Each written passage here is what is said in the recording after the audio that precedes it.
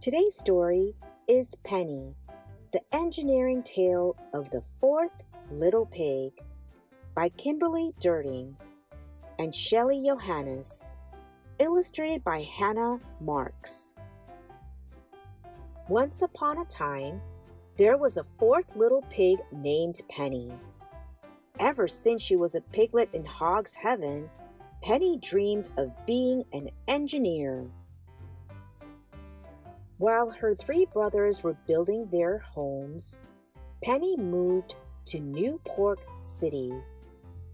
In engineering school, she constructed sets for Swine Lake. After graduation, she designed blueprints for the city's statue of Piggerty. And in her free time, she sketched plans to build the biggest pigtail roller coaster Boer County had ever seen. One day, Penny got a call from her brothers. "The big bad wolf was here," Puck squealed. "He huffed, and he puffed, and he blew our houses down," Pip oinked. "My brick house is still standing," Pierre grunted, "but we need an engineer to evaluate the damage." "I can do it," Penny volunteered. Penny headed straight for the swine line.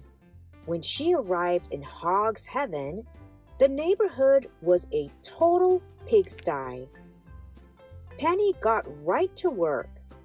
She checked the foundation, she double-checked the walls, and she triple-checked the roof. "Your house is solid," she told Pierre. "With a little grunt work, it'll be as good as new." Just then, Pierre got a text. "It's Little Red. She says Wolfgang is on the prowl. He's coming back tonight." "He's one doggone bully," Pip oinked. "No use swining," Puck squealed. "We gotta stop this hogwash." Penny agreed. "Let's build wolf traps around the house to keep him out." First, Penny brainstormed ideas. She measured and she sketched. Then, she drew up blueprints for each trap. As soon as the plans were perfected, the four little pigs started building. Penny was the head hog. She supervised as Puck wove a snare out of straw.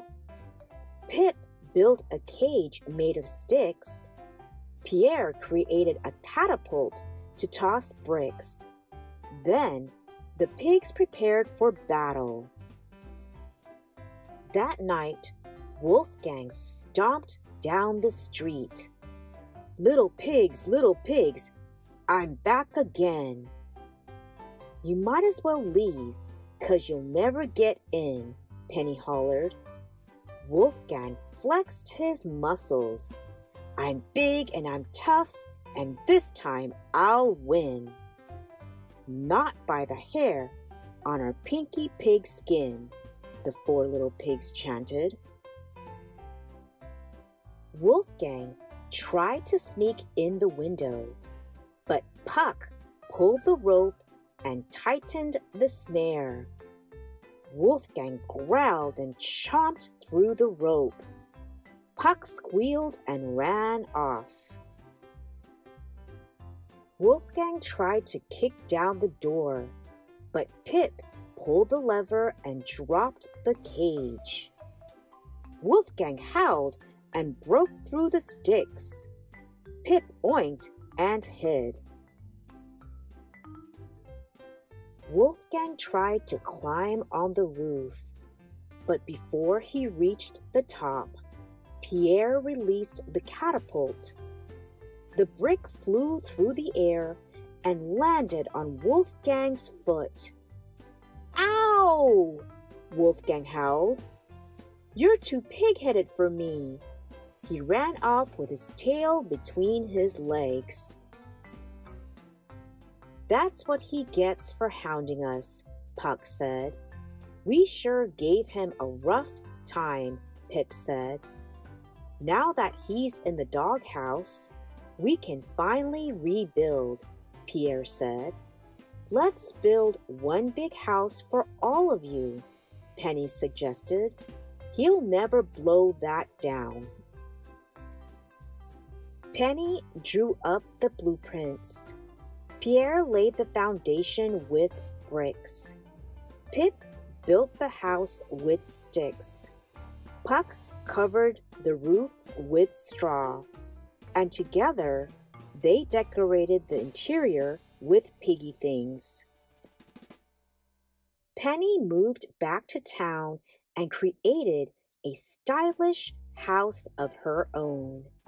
She finally built the biggest pigtail roller coaster Boer County had ever seen.